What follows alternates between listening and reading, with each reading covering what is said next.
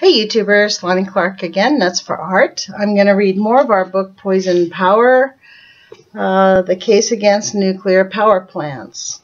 So we're on chapter 8, and that is on page 189. The title of the chapter is The Nuclear Legacy, Radioactive Waste and Plutonium.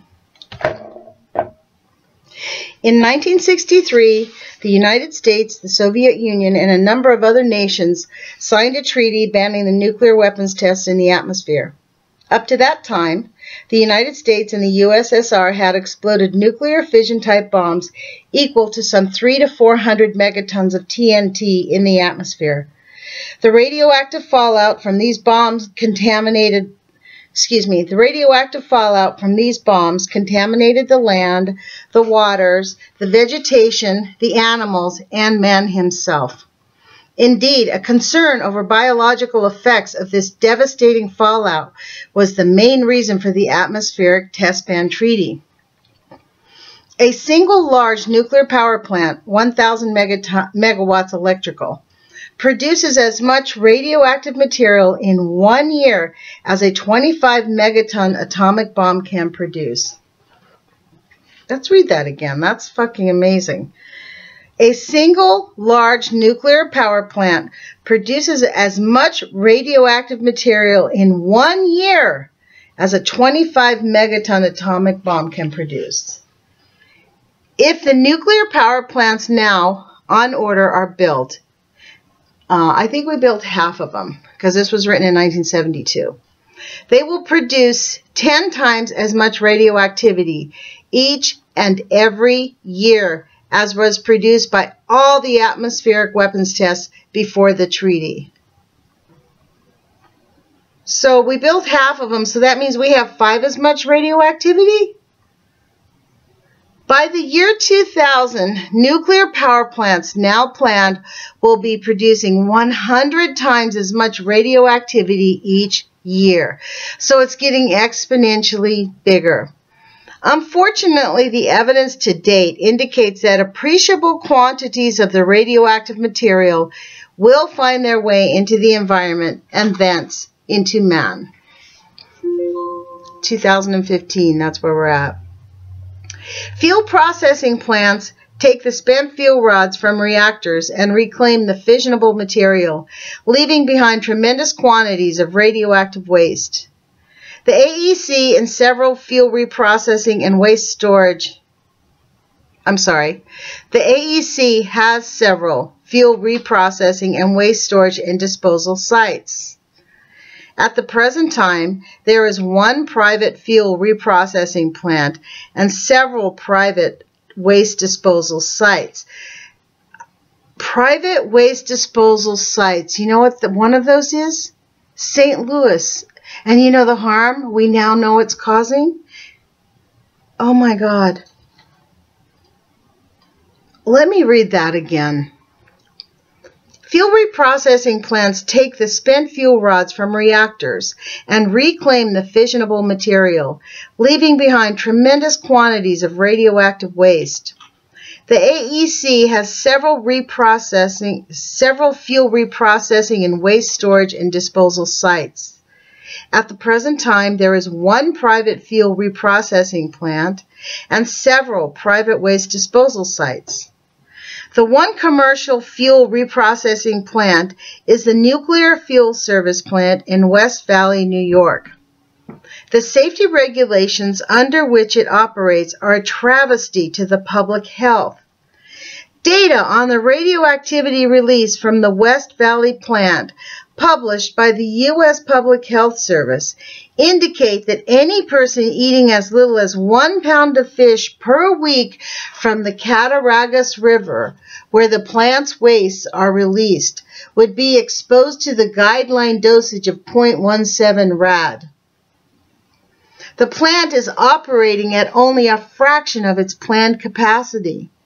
Moreover, in the August issue of Radiologic Health and Data Reports, it states, quote, "Suckers are taken from the Cattaraugus River for food, especially in the springtime. In addition, there may be a practice of grinding up the flesh and bone to make fish burgers," unquote. This is from Dr. William J. Keller, Environmental Surveillance Around a Nuclear Fuel Reprocessing Installation, 1965 to 1967. Radiological Health Data Report 1033, I beg your pardon, Radiological Health Data and Reports 10, page 335, 1969. Wow. Nuclear Fuel Services is also licensed by the AEC for waste, quote, disposal, unquote. As a result, the company has a burial site on the West Valley compound. The July issue of Radiological Health and Data Reports shows that 10 to 15% of the radioactivity in the creek is coming from this so-called burial site.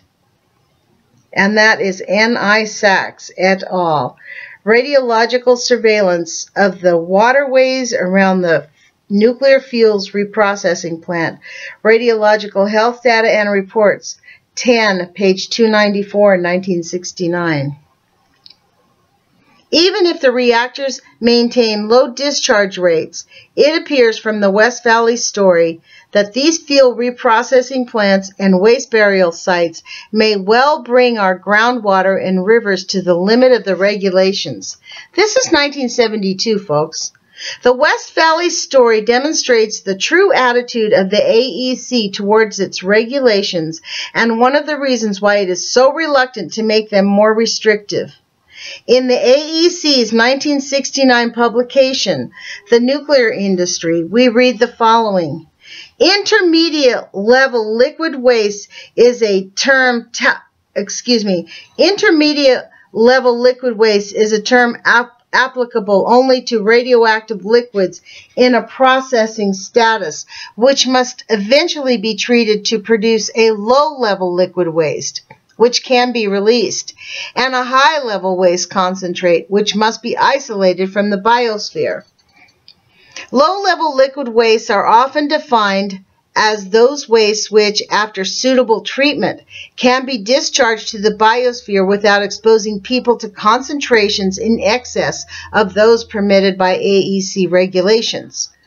Waste generated in the cold or pre-irradiation phase of the fuel cycle, from the mine to the reactor, as well as waste resulting from research laboratories and medical and industrial applications of radioisotopes, are generally considered as low-level or low-hazard potential wastes. Really? That's what that is? Wow. This is why Dana starts screaming.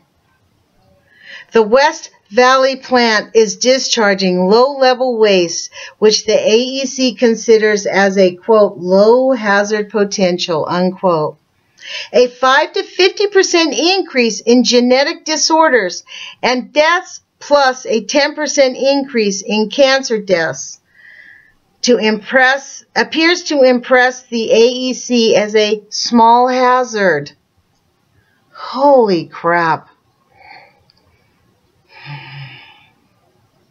The AEC's own waste disposal practices are no better than those of the West Valley plant. In 1965, at the request of the AEC, the Committee on Geological Aspects of Radioactive Waste Disposal of the National Academy of Sciences National Research Council made a final review of waste disposal practices at the Atomic Energy Commission's installations. The committee submitted its report to the AEC in May 1966. This is the nuclear industry. Oh, okay. The AEC immediately suppressed the report, ignoring repeated requests to release it. Just as exactly what they do now. They just completely ignore anything. They refuse to answer. The AEC immediately suppressed the report, ignoring repeated requests to release it. Finally, in 1970, in response to pressures applied by Senators Frank Church and Edmund Muskie, the report was made public. And this is the National Academy of Science National Research Council, Division Earth Sciences, Committee on Geological Aspects of Radioactive Waste Disposal, John E. Galley, Chairman. Report to the Division of Reactor Development and Technology, U.S. Atomic Energy Commission, May 1966, unpublished. Wow. As expected, it is critical of the AEC's waste and storage and disposal practices. What are you doing? My friend's here, and she's like crawling around in the bag. Okay, so I think I'm going to end here. I'm going to come back to this. We are at the top of page 193, and I'm just going to stop because I have to reread this. This is fucking outrageous. I mean, for real. They did not even publish it. Listen to this. I'm going to repeat this. The AEC's own waste disposal practices are no better than those of the West Valley plant. In 1965, at the request of the AEC, the Committee on Geological Aspects of Radioactive Waste Disposal of the National Academy of Sciences National Research Council made a final review of waste disposal practices at the Atomic Energy Commission's installation. The committee submitted its report to the AEC in May 1966. The AEC immediately suppressed the report, ignoring repeated requests to release it. Finally, in 1970, in response to the pressures applied by Senators Frank Church and Edmund Muskie, the report was made public. As expected, it is critical of the AEC's waste storage and disposal practices. The committee report contained two important conclusions. I got to keep on. Number one, none of the existing AEC disposal installations is in a satisfactory geological location. Number two, present practices of disposing of intermediate and low-level liquid waste and all types of solid waste directly into the ground will in the long run lead to a serious fouling of man's environment. No shit, Sherlock. Yeah. Okay, so I'm going to end there, you guys. It's been what a week. Happy Thanksgiving if you see this before Thanksgiving. And by that I mean appreciate our families, appreciate our friends, appreciate each other, appreciate who we are. We are fighting to save our planet. This book was written in 1972. Everything in it has been ignored. All of the horrendous things that he predicted are coming true. The people of St. Louis have countless diseases surrounding the nuclear dump site. One of the dump site, the waste disposal dump sites he's talking about in this book is the St. Louis landfill, which is owned by one of those private companies that he talks about. And it has been grotesquely neglected. And there are countless and thousands and probably as however many people there are in St. Louis, I'll bet you 2 to 1, at least 80%. We don't, and you know why we don't have the numbers? No one has compiled them. Our hospitals are not even allowed to compile oncology rates. They cannot tell you how many cancers come through their doors. Why is that? It's an intentional deception caused by the nuclear cartel, who has done nothing but lie to us since before these books were written. These books were written, you know why? Because Dr. John Gofman and Dr. Arthur Tamplin were hired by our government, by the Atomic Energy Commission, to make sure to find out what happened to humans if they got exposed to radiation. And their job was to say, oh, it's not that harmful. Let's process on and make billions of dollars. And when their research came back that it is extremely harmful, especially to children, especially to babies in utero, especially to pregnant people, it causes massive genetic defects. And this is exactly what we're seeing in St. Louis. And our government is lying about it because they know they've been lying about it. Liars lie. That's why they're called liars. And it is up to us to get the word out. And I'm not going to stop reading these books. And I hope I can stay on the air. And, I'm going to start having people from St. Louis on my radio show regularly. The Age of Fission radio show, Monday, Wednesday, and Friday. And I'm hoping they will come on at least every Monday. And somebody will talk to us and tell us and report what's happening. or not happening. And we need to call out elected officials and name names and talk about what's going on and get these people to squirm and fight back against the nuclear cartel who want to kill us.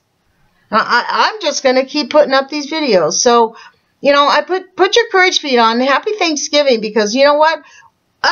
We're together. We're all together. This isn't like, oh, you're an idiot. Like, all those negative comments, anybody who makes a negative comment on my page is going to be deleted. So I'll tolerate some intelligent conversation, but if you come to my page and you're pro-nuclear, stay the fuck off, because I'm going to delete you. All this bullshit, you try to defend the nuclear bullshit. These fucking things, we are killing humanity and killing our planet. Nuclear has to end. It's bullshit. The greed has got to stop. So, I know I'm singing to the choir, you guys. Put your courage feet on. Ciao.